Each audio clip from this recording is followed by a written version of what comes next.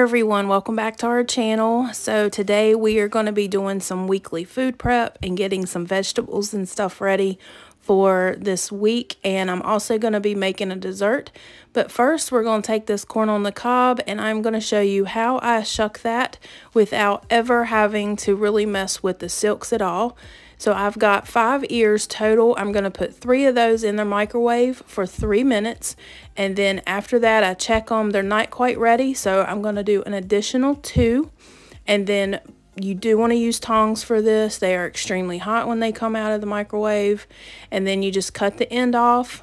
As you can see there, I didn't cut far enough of the end. So I ended up having to cut just a little bit more so I can get into the actual cob. And once that happens, the corn just pulls right out of the silk. So again, use your tongs because everything is really hot during this process. But it slides right out. There's no silk. There's no problem with that. I do have, I think 1 ear does have some silk on it here in just a little bit, but it's really nothing compared to what you would have if you hand shucked these yourself.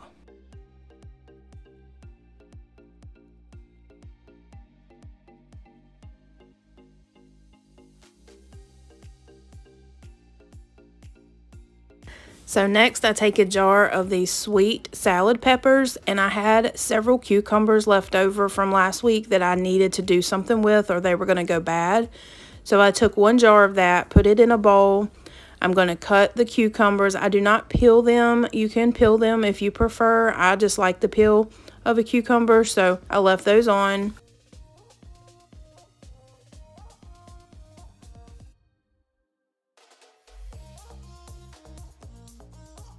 I used 7 to 8 cucumbers in this just to give you an idea of how many I'm doing. I had some pickle juice left over after we were finished with the pickles, and I just pour that in there to help cover everything that I'm adding. Now I slice a red onion up and cube that and place that in the bowl.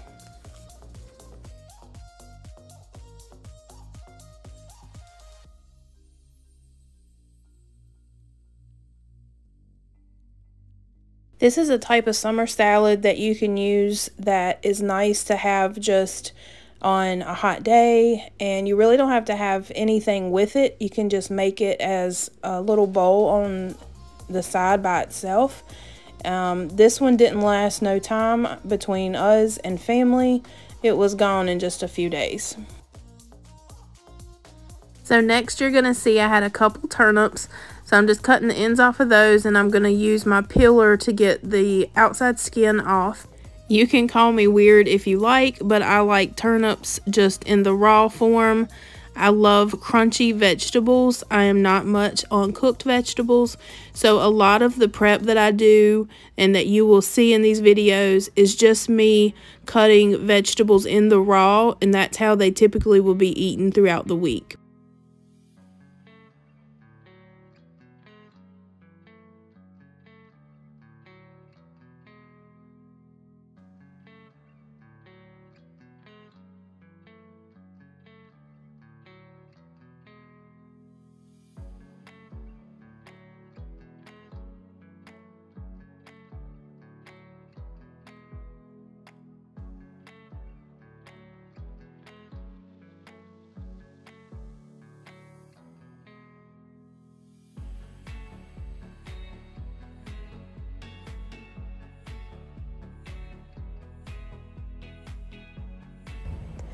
So I had got a seedless watermelon, and I'm going to go ahead and cut that up.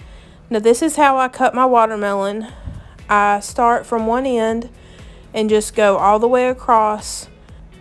I start right before you have that center part there on the end and go across until the same distance on the other side. So the ends are still technically holding it together. It's just the middle sections that I'm cutting.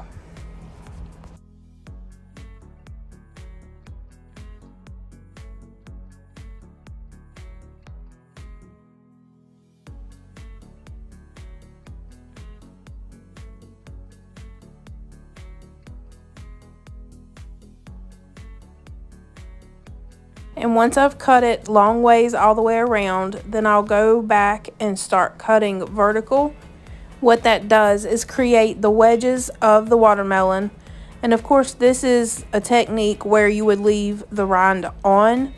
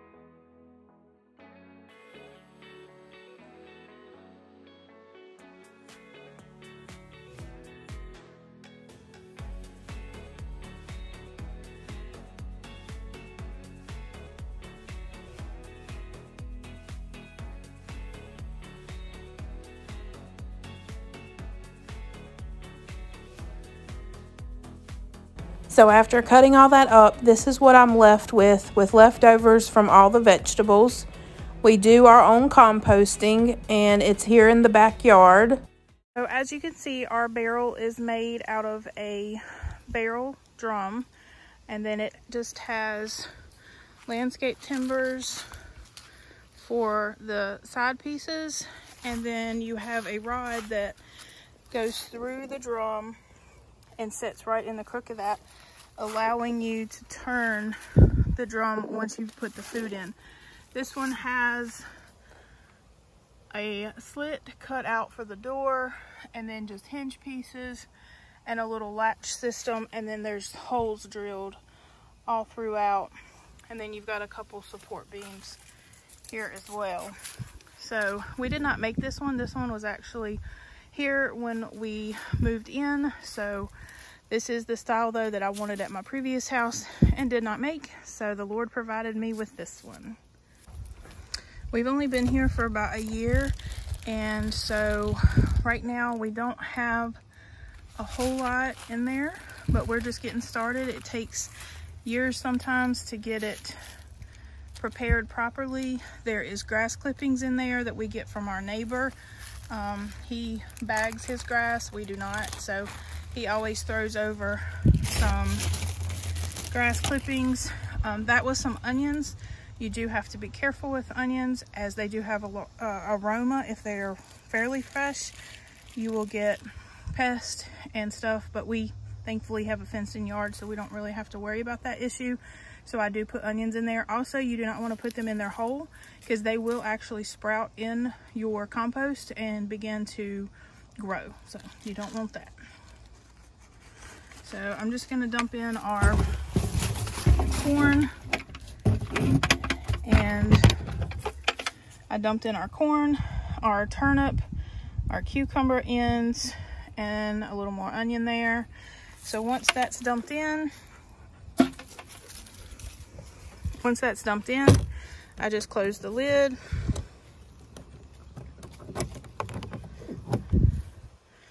And then you're going to give it a good spin. You want to spin this about once a week, if not more. That just keeps everything tossed around and evenly distributed. So welcome back to the Local Kitchen. Today, in my process of getting ready for the week, you have seen me cut vegetables. You have seen me get corn on the cob ready. And so now is on to the dessert. So I'm going to be making a butterscotch lush. So I'm going to screenshot the recipe for you and put it there on the screen. So once I put it up, just screenshot your phone, and then you'll have the directions and all the ingredients that you will need.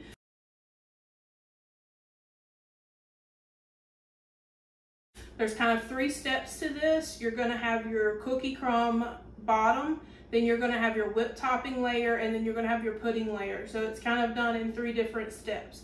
So for the first step, you're gonna need a full pack of pecan sandies, 6 tablespoons of melted butter, which I have not melted yet, so we're gonna put that into the microwave, and then 1/2 cup of flour. So I'm gonna go ahead and melt this first.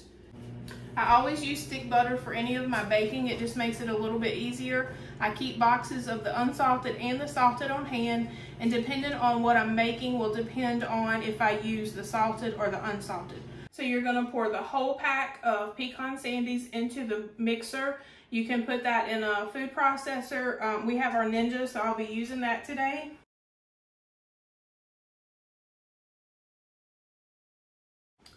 And we're just gonna pulse that until they are nice and fine.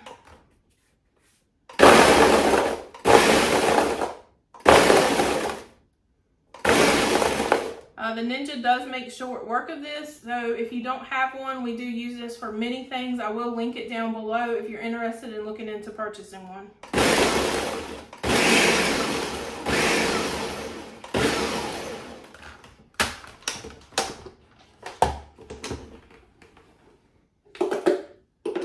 So we just want those fine enough that you can see that the butter and stuff is just gonna bring that all right back together for a crust. This is pretty much the same thing as like a graham cracker crust. You could always pre-purchase one of these. You do not have to make it from scratch, but with this one I figured why not. So we're gonna pour those in.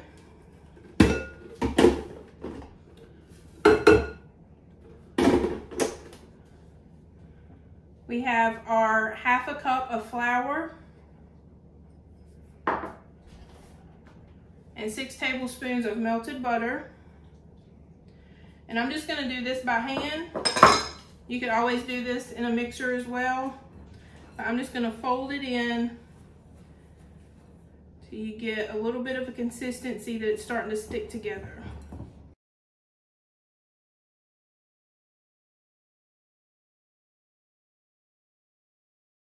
The recipe does mention that you can get additional pecans to put on the top of it or even in your pudding mixture. I am not going to be doing that, so the only pecans that will be in this is what is in the cookies. All right, so I think our crust is pretty much ready. It's all mixed in, it's moist with the butter, and we're going to go ahead and put it into our baking dish. It requests a 9x13, lightly greased, so I already have that ready. We'll just put that in. We're just going to spread that around evenly, and then once we have it all covered, then we're going to go in and just press it down, and that's going to make our crust. You don't have to push it up on the sides or anything like you would with a pie. With this, you can just keep it level. This is a layered type of dessert, so just a thin square layer is fine. Now that I have this pressed in, my oven has already been on 325, preheating for about 5 minutes, so it's ready to go. All right, so we're gonna place this in for 10 minutes, and then we're gonna pull that out and let it completely cool before we put any other layer on it.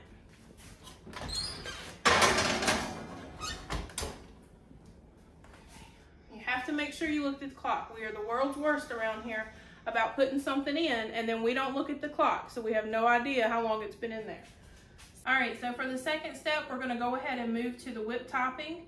For this, you're gonna want 1 block of softened cream cheese, 1.5 cups of powdered sugar, and it calls for 2 cups of whipped cream. So we'll just kind of put in, I don't have it measured out, so we'll just dollop that in as we go. So first step is gonna be putting your cream cheese in and beating that till it's soft.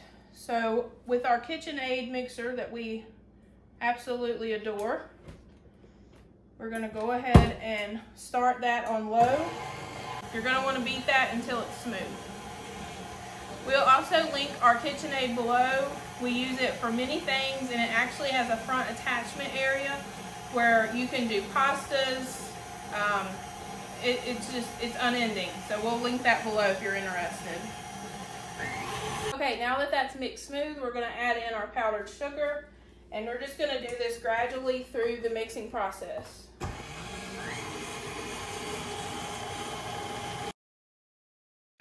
ahead and put in, I think this container actually had about 2 cups in it. Go ahead and take the crust out, set it on top of the stove, and it has to completely cool before we can put our whipped topping on there.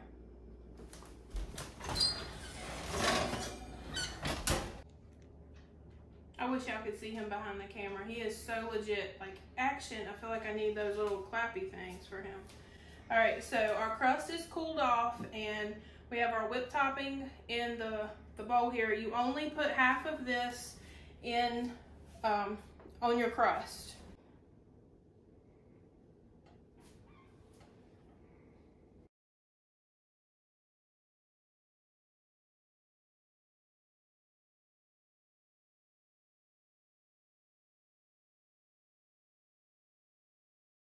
Well, because this is real life and we always want to be real with you guys, I will be the first to admit I have made a mistake. So after doing my cream cheese mixture, I realized something was not right, and I got to investigating, and instead of putting powdered sugar in it, I put cake flour. So it wasn't sweet and it definitely wasn't creamy and whippy. So we're gonna take 2, literally, and try this. So we've got our cream cheese back in here again, and now we actually have powdered sugar, which looks very much like cake flour. So please make sure that you always double check that in your kitchen, because I know y'all will never make a mistake like I did. So here we go. Let's get the cream cheese whipped back up. And we're gonna whip it until it's smooth, which it's pretty much already smooth. We went ahead and softened it again. We're just going to add the powdered sugar a little at a time gradually.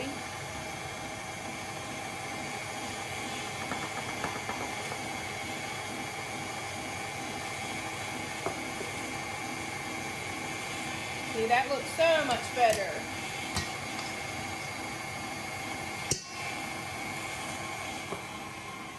You're used to making cream cheese icing, you know this is what I should have had the first time.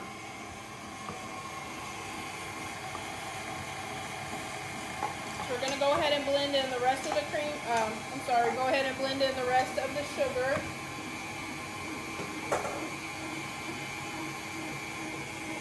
And you're going to want that creamy, smooth consistency, just like that. Now that we have the cream cheese and the powdered sugar mixed up, we're going to put in our whipped cream. This is completely softened, so it's very easy to get out.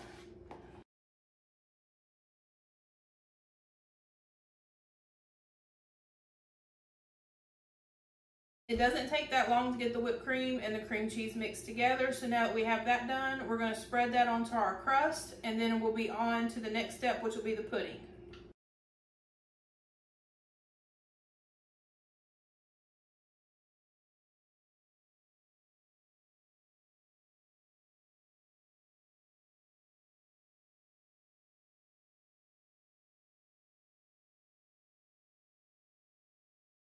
So for the last step, we're going to make our pudding mixture. You're going to need 3 1/4 cups of cold milk, and we have 1%. That's what we drink here, so that's what we're going to use. You can use any percent you need. And then 2 boxes of instant pudding. Again, I've got butterscotch because that's what it calls for, and that's what I like, but you can probably use this for any flavor that you want. We're going to pour our dry pudding in. And then we're going to pour our milk in slowly, just so it doesn't splatter.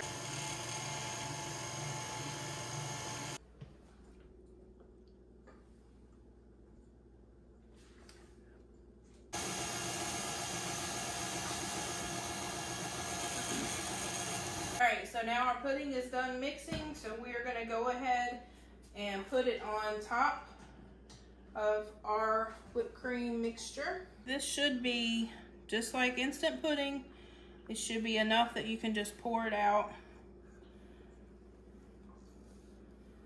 Scrape the pan. I will link one of our other desserts up above, and you can definitely check that out if you have not. That one includes some fresh fruit, that's in season right now, which is a great summertime dessert. This is also a good one to take for like family get-togethers. It's just, it feeds a lot and it's really not that expensive to make.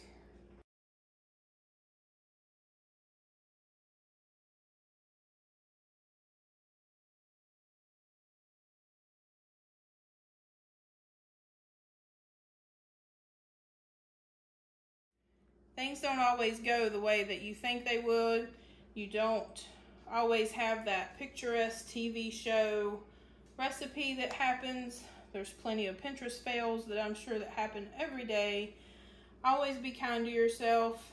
Just trying something new is always worth it. Here we go, the finished product. This is our butterscotch lush cream dessert. So it wasn't that hard.